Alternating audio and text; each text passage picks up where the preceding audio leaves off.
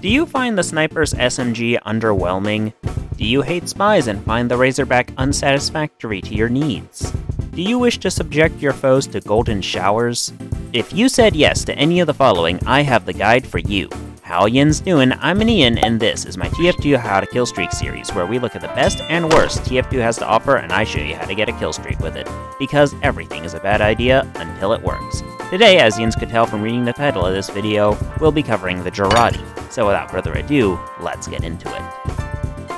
Opening day at the world's first two-story outhouse! Oh God, stop!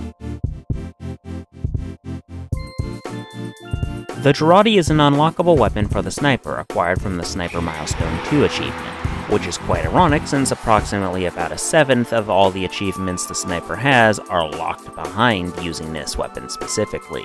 Now, one would suspect that a jar of human urine would be an inferior weapon to have in your secondary slot when your alternatives consist of a backpack that regenerates your health, the ability to become immune to afterburn and backstabs respectively, as well as your choice between not one, but two SMGs. However, when playing in coordinated teams, the Jarate is unquestionably the sniper's best secondary to pick. This is because not only is the Jarate great at tracking down spies since it creates a nice area of effect that, if the spy is caught in, even while cloaked, will cause them to glow yellow with your urine, making it very easy for players to see where they are, but players who you inflict with the Jarate's debuff will be subjected to mini-crits from all sources, regardless of what class they were playing in the first place. Better still, this jar can be used to extinguish both yourself and your teammates, and you should do so whenever the opportunity presents itself. There are many reasons why you should do this, and I shall illuminate 3. Firstly, when you extinguish your teammates, it recharges the weapon faster. Secondly, this is an easy way to spy check an entire group of teammates with minimal effort. And the last reason I shall bother to mention here right now is that keeping your teammates alive as long as possible is generally a good idea. I know most of you watching this video unironically probably don't care about that detail, but it's probably the most important thing I will say in this entire video. Moving on to the subject of getting a killstreak with this weapon, the most common tactic you will see is players using it alongside the Bushwacka. This is because the Bushwacka gives you guaranteed critical hits on players when you would normally get mini-crits, such as with the Jarate. The only downside to this combo is when you're trying to use the Bushwacka, you're subjected to 20% damage vulnerability, meaning so long as your melee is deployed while using this tactic, you will take more damage. So before you go charging in for that juicy melee kill, make sure that you can actually close the gap on your opponents before they can gun you down. And if you're going for a kill streak, make sure you have an escape route too, because while getting that melee kill might be awesome, it's not going to help you get a kill streak if you die immediately after. And if you're wondering what's so tempting about these juicy melee kills, remember, when you hit someone with the Bushwacka while they're under the effects of Jarate, you're dealing 195 damage with a single swing of your melee weapon. For some perspective, for those of you who don't know the exact damage numbers, this means that if we ignore weapons that increase your maximum health, as well as the medic's overheal, the only classes that can survive a single swing of the Bushwacka while boosted with the effects of the Jarate are Soldier and Heavy. And the Soldier is only surviving that by 5 health. So if that soldier took any damage whatsoever for, say, rocket jumping up to the front lines, yeah, he's gonna die to this combo anyway. In fact, the Bushwacka Jarate combo is so powerful that I can only think of 4 reasons not to use the Bushwacka when using the Jarate. The first reason I can think of are for players who hate this combo so much that they refuse to use it themselves out of principle, which, given that the Jarate only takes 20 seconds to fully recharge, is understandable. The second reason I can think of is for players who are trying to go achievement hunting for the Jarate Chop achievement, where you need to get a kill on a player under the effects of Jarate with your stock melee. Don't worry, the frying pan counts. The third reason I can think of is you're a new player who hasn't gotten the Bushwacka from a random drop yet, which we've all been there, there's no shame in that. And the fourth and final reason I can think of not to use this combo is that you have an evasive target you can't reliably kill with your primary, but is also able to consistently stay out of your melee range. This will usually be a scout.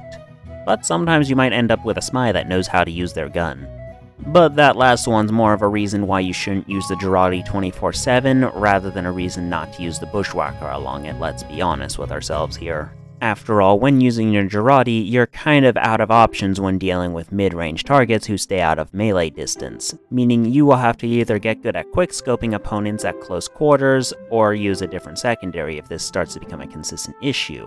Of course, this issue can be completely invalidated if you decide to place your sniping perch somewhere where teammates are consistently running back and forth from, such as a sentry nest. Speaking of your team, don't be afraid to use this weapon to help them out every now and then. Not only does its comically short 20-second recharge time mean that you're gonna have it back in a jiff once you need it, but its recharge time is further reduced if you extinguish burning teammates. Speaking of recharging the Jarate's already comically short recharge time, if you use this weapon alongside the Sydney Sleeper, landing headshots with this weapon will actually make it recharge even faster. Meaning that not only is pissing all over your enemies in every way possible an actual thing you can do in-game, but it's actually a viable tactic in pubs. However, don't be afraid to use your primary weapon of choice with snipers, since the Jarate is such a good weapon that it'll work with literally any primary weapon.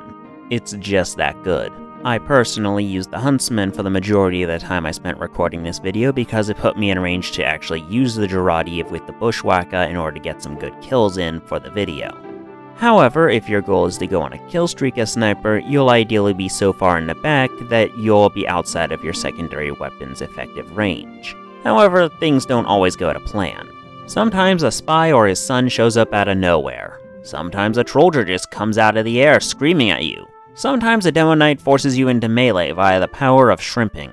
And sometimes you see the entire enemy team trying to go down a choke point while your own team's gibbous noobs try to charge at them. So if you're the kind of player who likes to switch between your secondary and melee weapons in rapid succession to get some cheeky kills, or if you just want to help your team out by giving them a damage buff against enemy opposition, well then, the Jarate just might be the right weapon for you. All in all, I give the Jarate a perfect plan B out of 10.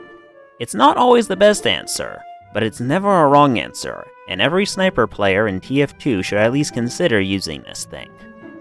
That's all for now. Like the video if you did, subscribe if you don't want to miss the next one, comment what weapons you want to see me cover in the future, and if you feel like going the extra mile, consider going to my community tab where you can vote on what weapons I cover in the future. Because while what I do next is decided by these community polls, what ends up on those polls is decided by you, the commenters. I've been Ian, and this has been my TF2 How to Kill Streak Guide to the Jarate. And stay tuned, the Medic's melee weapons are coming up next.